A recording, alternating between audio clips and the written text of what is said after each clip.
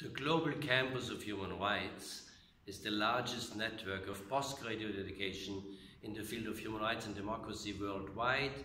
We have 7 master programs in all world regions. We are 100 universities around the world, and one of them is the regional master on human rights and democracy in the Southeast European region, ERMA, based here in Sarajevo, and it is one of our flagships. It's one of the best ones.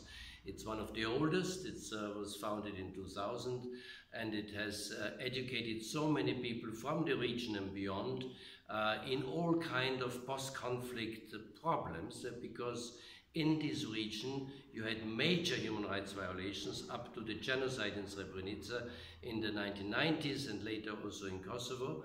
But it is therefore extremely important that we teach the young generation human rights and democracy in order to build up a post-conflict society that is also based on peace and reconciliation. For that, democracy and human rights are extremely important, and I congratulate my colleagues here in Sarajevo and in Bologna who jointly organize these master programs for all that they have done in the last 20 years.